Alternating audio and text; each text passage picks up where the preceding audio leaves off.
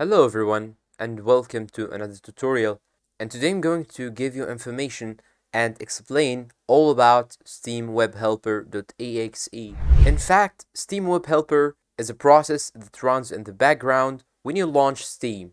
It is responsible for rendering web pages within the Steam client and is used for various features such as the Steam Store, community pages, and in-game overlay. However, some users have been reported issues with this process, including high CPU usage and slow performance. And in this video, we will explore more about Steam Webhelper. You should know that Steam Webhelper.exe is not a virus or malware, and it's not harmful to your computer. But people reported that it may lead to high CPU usage or low performance.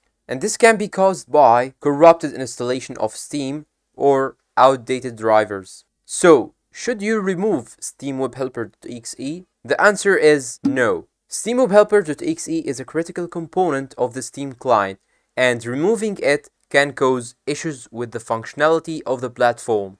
Instead of removing Steam Webhelper, you should try to troubleshoot the issue. One of the first things you can do is to update your drivers.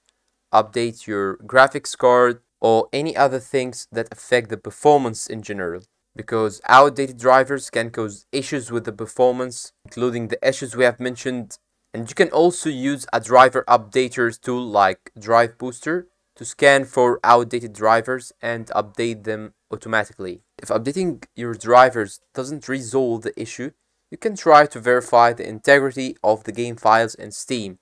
This will check for any corrupted files and replace them if necessary, and to do this, follow these steps. All you have to do is to open your Steam, then go to the game that you are having the problem with, then click on Properties, then click on Installed Files, then tap on Verify Integrity of Game Files. This will take a couple of minutes.